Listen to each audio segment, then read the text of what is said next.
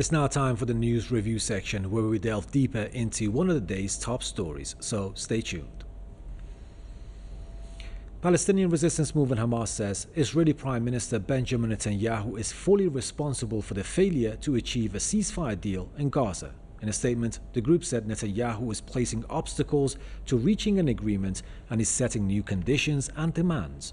Hamas stressed the Israeli Prime Minister aims to thwart the mediators' efforts and prolong the war.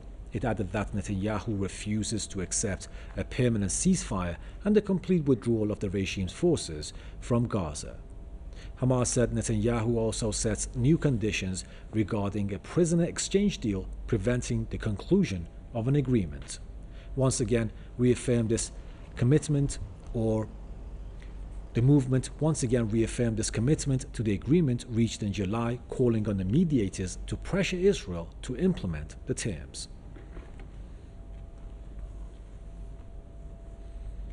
Now, to talk more on this, we are joined by Mr. Khalid Barakat, journalist and activist from Vancouver, and also Mr. Tony Gosling, historian and investigative journalist from Bristol. Gentlemen, thank you for being with us. Now, Mr. Barakat, beginning with you, your thoughts on the latest round of the negotiations and how true do you think the comments are saying that Netanyahu is not looking for a ceasefire, a temporary one maybe, but not a permanent one? Now, what are his plans for their prolongation? Some say the complete annihilation of Gazans, an all-out war in the region involving Iran as well. Many speculations. Yes, it's very obvious for Palestinians that Netanyahu is trying to put obstacles in front of reaching a ceasefire. And Netanyahu is doing this not recently, but since the beginning of the war and the genocide. Netanyahu government and his war council are trying to prolong this war to, an endless war against the Palestinian people. And Netanyahu is doing this with the full support of the United States. And the so-called mediators in this whole negotiations, they're really not, pressuring or doing any kind of real political pressure. They're just like post-mail people. They take messages and exchange messages. But in so many ways, the Palestinian people are saying enough is enough, not just to the Zionist regime and U.S. policies, but also to the Arab regimes who are complicit in this war against the Palestinian people. I mean, part of the siege against the Palestinians in Gaza is carried by the Egyptian regime, and Egypt is trying to present itself as a mediator. Now, the Palestinian resistance is united in the position that Hamas have expressed. There is a unity amongst Palestinians on this position that we will not go back to anything less than the July 2nd agreement. The resistance have asked the Egyptians, the Qataris, and the United States to present a proposal on July 2nd, and the Palestinian resistance accepted. But they don't want to go along with this, and the United States is trying to pressure the Palestinian people and the Palestinian resistance.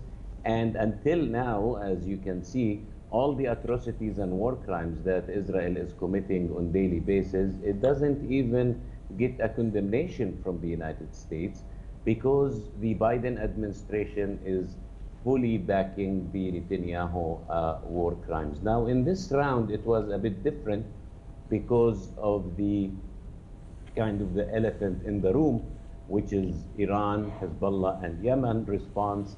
And so, many thought that this is going to create a pressure on Israel and the United States to, achieve ceasefire. But obviously, the Zionist regime doesn't care about the Israeli captured in Gaza, doesn't care about international law. They could care less about what the Arab regimes are saying. And I think that we are entering a new stage of confrontation very soon. That's right. Mr. Gosling, sorry for the wait. In your opinion, what is the U.S.'s stance? We know that it's been fully backing the Israeli regime in the decimation of Gaza, but it seems that the permanent ceasefire and the ease of tensions in the region is what is now Washington, maybe to Washington's liking. That's what they're looking for. And also why? I heard that a number of Democrats are even asking for an arms embargo on Israel, although it seems unlikely.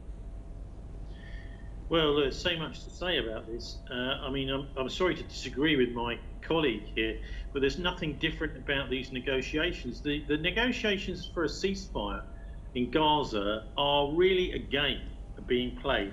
That's the way I see it. The negotiations, whenever it looks as if there may be some kind of compromise being made, so the Zionists are shifting the goalposts. So they don't want a settlement. We saw a very, very clear example of that a couple of weeks ago with the assassination of Hamas's chief negotiator by Netanyahu and his pals just after a trip back from the United States. Now, we in Britain, I can tell you, had a very similar sort of situation. It was called a peace process, but there was no real interest in peace. This was in Northern Ireland, and it happened for around about 20 years, I'm afraid, from the mid-1970s right the way through to the mid-1990s, and it took really pretty much 25 years to get an actual real settlement, a real agreement. And the only way that happened was when the Irish Republican Army, the IRA, started blowing up big buildings in the City of London after giving a warning. So very few people were killed, but it sent a financial message to the London elite, the establishment, that they had to finish the war in Ireland, and they did. I think unless there is really some the financial screws are turned on Netanyahu, we're going to get nothing out of this ceasefire. It's also absurd to suggest that you're going to have a ceasefire, the Gazans and the Hamas are going to give up hostages, and then you're just going to carry on killing again, because of course they're not going to do that. There will have to be guarantees of a permanent ceasefire, and only after that guarantee for many months had been adhered to by the Israelis might some hostages be exchanged. So the whole thing, from beginning to end, is a total farce, and I would say a game. So the Israelis are after doomsday. They really are, with nuclear weapons too, and they actually seem to want the only positive thing I can see that's come out of this in the last few days is with the visit of the British Foreign Secretary, the new British Foreign Secretary David Lammy. Very pleased to see that he's been snubbed by Netanyahu, refusing to meet him, because the British have withdrawn all their objections to the arrest warrants being issued for the senior Israeli politicians, and as a result of that, Netanyahu has refused to meet with David Lammy, and I'm really glad to see that, because what the Israelis are counting on back in London is that their friends in the establishment, that is to say the London media, they've got lots and lots of friends there. For example, bits of news like this hardly get out here in Britain. The media are very reluctant to tell stories which are pro-Gaza, pro-Palestine. There's also, of course, King Charles, who initially, in the King's speech last year, made it absolutely clear that he thought Hamas is a terrorist organisation, and he's not said anything really in support of the Gazans, except for the usual. And of course, the City of London, the financial elite, they're also friends of the Israelis. They've been very supportive of Israel over the years. So it's amazing, really, that we've got a foreign secretary who seems to have grown a pair. That's right. Mr. Barakat, you talked about pressure earlier on.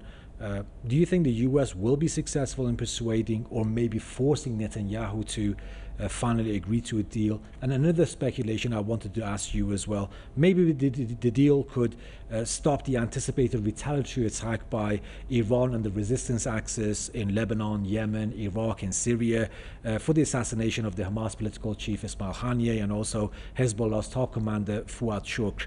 Because if that happens, Netanyahu wouldn't stand a chance. And the U.S. has to get involved. Israel couldn't even handle Hamas on its own. And this is not what I'm saying. I'm just putting forth what someone asking or saying.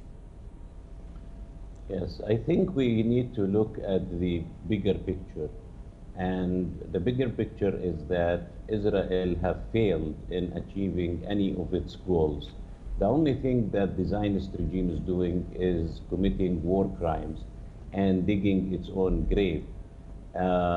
Speeding the process of its grave, because Israel today is isolated internationally.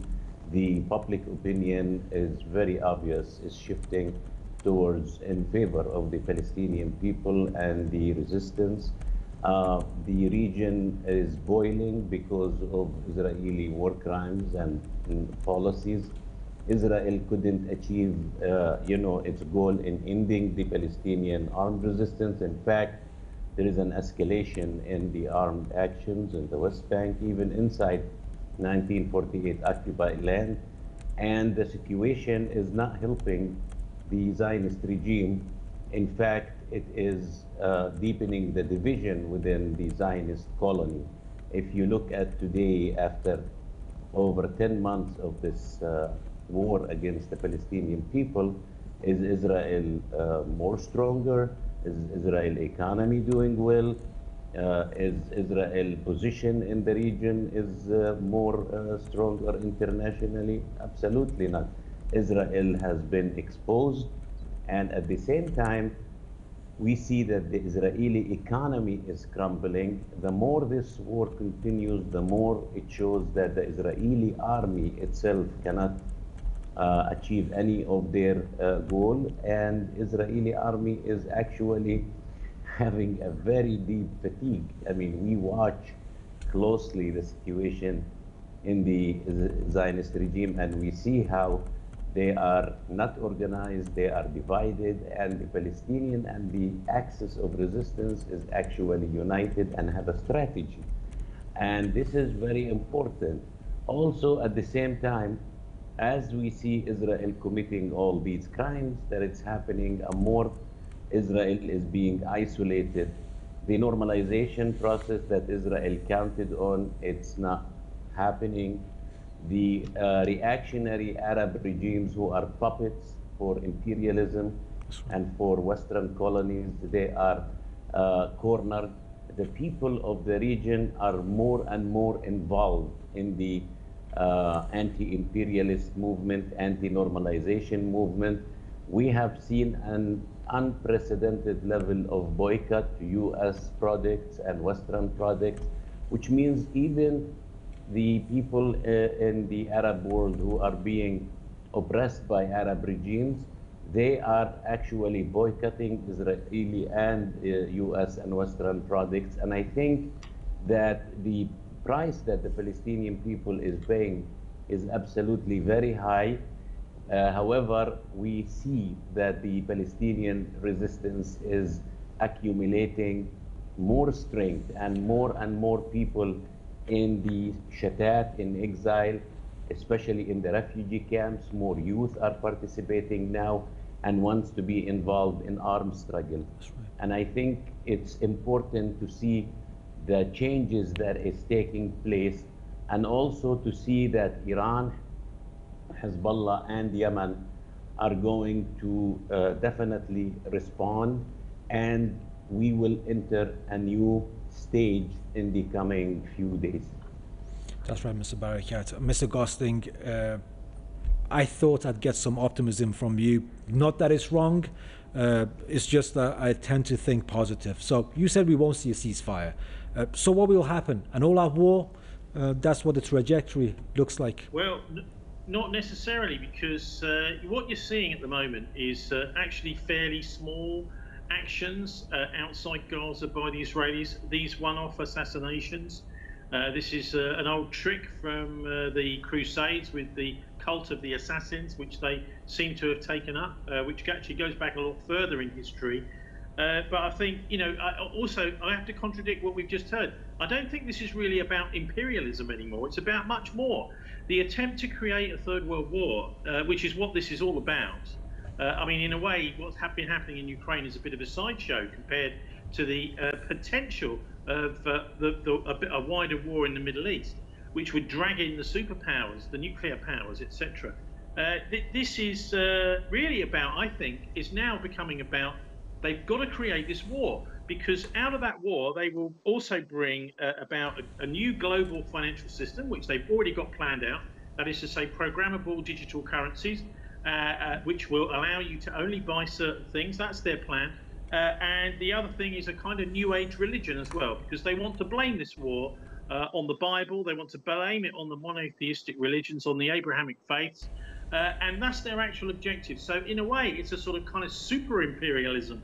That's what they're really, and of course, if you don't understand what their secret agenda behind all this is, it's not just about imperialism anymore. It's about far more than that, it seems to me. And they want to, they're quite prepared to take as many souls with them in this war as necessary. In fact, you could even call it a Luciferian plan. It's an attack on the whole idea, a war on God.